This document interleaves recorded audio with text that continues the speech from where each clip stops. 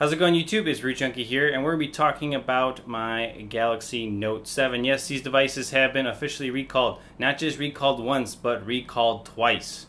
So I returned my first one. This is currently on the second one I have right here, and Samsung is now recalling it as well. So they've had some major battery problems with phones blowing up and burning up, and not good. So what we're going to talk about today is I'm going to show you some steps you're going to want to take before you return your Samsung Galaxy Note 7 to the carrier or to Samsung to prep for your return process and hopefully make it smooth for you. Let's go do this.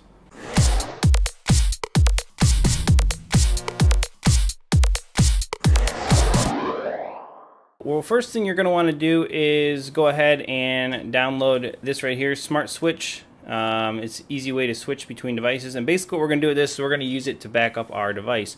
And the reason you're going to want to come down here and download it to your PC specifically, now if you have another device you can use it across your cables that way, but I would recommend doing it this way because when you go into your store to return your phone, they will not turn on your phone and transfer any of your information from your Note 7 because they're afraid that it's going to explode, and they're all told not to turn it on.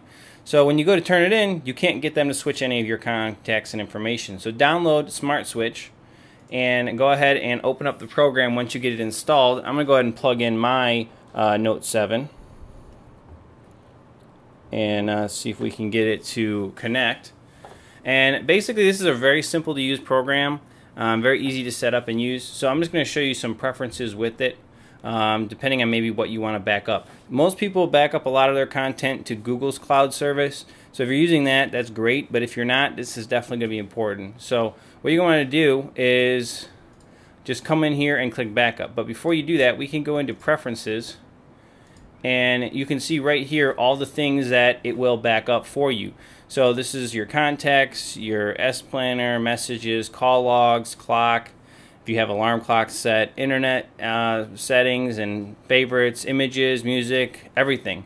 Home screen configuration, settings, emails. It'll back up everything for you if you want to do it. You know, pick what you want to pick right here. And it's very simple from here is just go ahead and click the backup and it'll back up your Galaxy Note 7. The process will take quite a while depending on what you've selected to back up. So be prepared, you know, to take some time. But if you get this done, now when you get your new Samsung product, you can plug it right in, whether it's maybe you get the S7, you get the S7 Edge, or any other device. Now if you get something that's not Samsung, obviously this isn't going to be too helpful for you. You want to back your content up another way, but just make sure you get some backup somehow, either Smart Switch or another method to make sure your device is good to go. So I'm not even going to run this right now. I just want to show you this is what you can do, and then when you plug in your new device, just hit the restore button and it'll restore whatever your backup is right to your new device. So that makes it very convenient and easy to use. So the next steps, once you've backed up your content, however you synced it to your computer, or whatever process you've gone through for your device, is you're going to want to factory data reset the device. So obviously you're going to want to remove your SIM extraction tool, remove any SD card you have in there, your SIM card, and then we're going to go through the factory reset process. So to do that, we're just going to come in here to settings, and it's a little different on this kind of device. So you're just going to come up here to general maintenance, and then you're going to click on reset, and then you're going to wipe data factory reset the device. And this is going to ask you for a password for your accounts, and then you can finish the process. So I'm going to click on it and put in my password, and then I'll show you the rest. So it is deleting right there. You can see it just finished shutting down, and it's going to go ahead and wipe data factory reset. So when you're done wipe data factory resetting the device, then it'll go ahead and it'll just boot back up, and it'll be wiped clean, and you're ready to return this thing to T-Mobile, Verizon, whoever you got it from, directly back to Samsung. And I definitely obviously recommend doing it this way, and definitely factory resetting it yourself, because otherwise you bring that phone in to a dealer and you turn it in and you haven't factory reset that phone, you're trusting that somebody in that store or whoever's handling that phone next goes ahead and doesn't do anything to it and doesn't open up and get in your information off of it because it's still there. So I just highly recommend bringing in a factory reset device when you go to return your Note 7. Let's make this go real fast.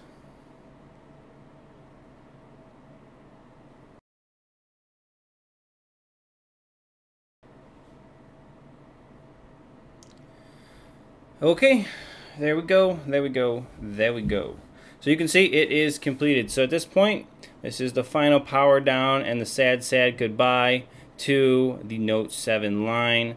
At least Note 7 version. I'm pretty sad about it. I love this phone. I was using it since I got it on release day till now. So pretty sad day. So you're done with the phone. Let's just go ahead and pull it out of the cleared case. It shows off its beauty. Stick it back in the box and wrap this show up right here. Come on, there we go. And there you go. It's like a funeral for the beautiful Galaxy and Note 7. Sayonara. Catch you guys in the next one. Root Junkie out.